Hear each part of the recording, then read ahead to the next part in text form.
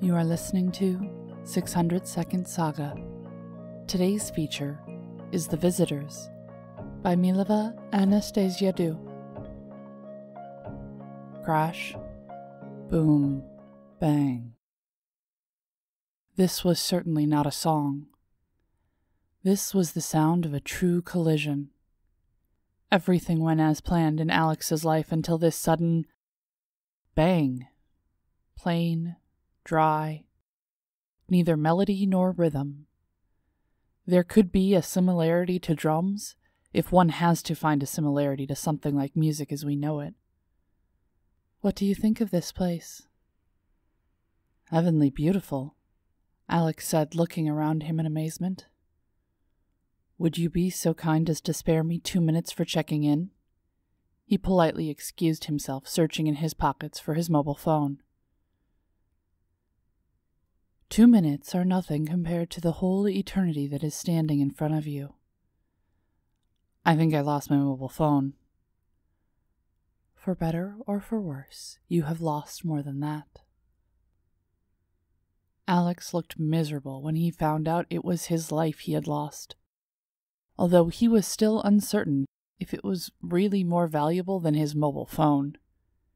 He began suspecting it, though, after he was told that he would not see his family again until the day of reckoning.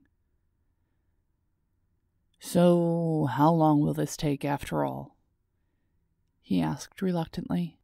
Naturally, he did not get a proper response, as these important details are not supposed to be revealed to humans, especially not to impatient humans who died minutes ago and have not even had the time to catch up with what is happening to them.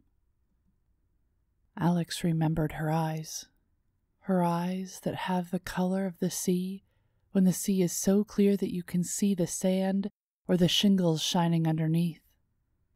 It came without him realizing it.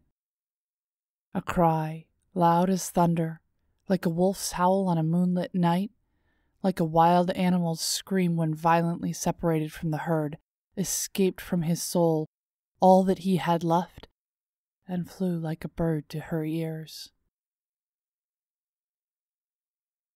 Mary had not seen him for several days, and then he appeared in front of her. Her skin, naturally white as milk, changed many colors before it became even paler than usual. Don't mind me. I'm a visitor. I can't stay long, he told her when he realized her surprise. What do you mean by visitor? Mary asked. I'm just a visitor as well. I just wasn't expecting you here. We are all visitors, after all, Alex said in a sad voice. Visitors in each other's imagination.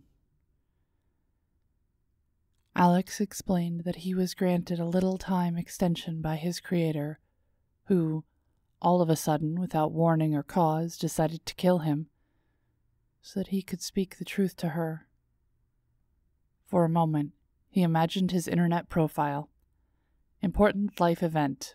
I died. Are you trying to tell me that I am a figment of your imagination? Mary asked, slowly digesting his words. Unfortunately, yes. And the only reason you asked for an extension was to come and tell me? Alex nodded. He expected disappointment, anger, despair. He did not expect what followed. You saw me when nobody else saw me. You saw me when I was invisible, she told him with the enthusiasm of a child who is slowly discovering the world. You were not invisible. You just didn't exist. We all exist. Someone has to discover us first, though. Alex never thought about things that way. Silence prevailed on this forgotten, even by God himself, beach. Forgotten on purpose, of course. God never makes mistakes. But even when he does, he is willing to acknowledge them and tries to find a way to correct them. The silence was broken by Mary. So now you have to go? It's pretty strange I'm still here. They may have changed their minds, right? She asked him, grasping his arm with all of her strength. I don't think so. What is written cannot be unwritten. You shouldn't say that. You can always start the story again from the beginning, Mary answered, agony engraved all over her face. Or the middle, or even the end, she added, stifling a sob that stuck in her throat, only to return stronger and transform into loud crying. They thought about it, again and again, and finally reached an unexpected decision. Alex had to stay alive for a while longer. Page erased. Fresh beginning initiated. Crash, boom, bang. A tender love song is playing on the radio, as Alex efficiently manages to avoid the car that is coming directly onto him from the opposite lane. It's nothing really, just a scratch. Are you sure you don't want me to take you to the hospital? Mary is asking him, looking terrified at the scratch on his arm. You should dedicate your time to something more useful, like taking driving lessons, for example. Alex is responding angrily, checking his mobile phone. Important life event.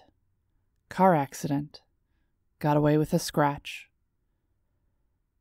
You're right. I shouldn't drive that fast. It's the first time I'm visiting this town, after all.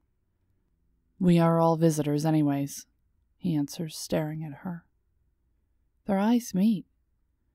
Her face reminds him of something. They must have met before.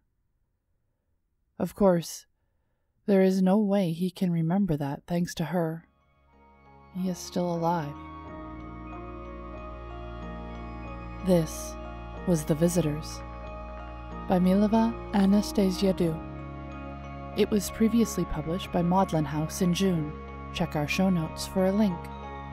Mileva is a neurologist living and working in Athens, Greece.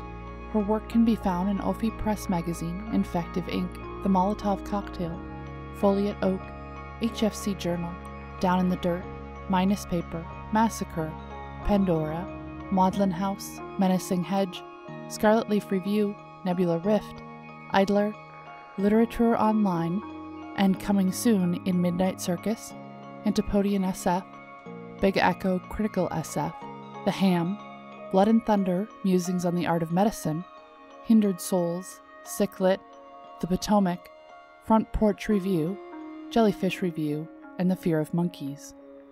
Visit her on Facebook. Check our show notes for links. Music is provided by Mads. Learn more about 600 Second Saga, our authors, how to submit your flash fiction, and how to support the podcast in the show notes. This has been Mariah Avix and 600 Second Saga.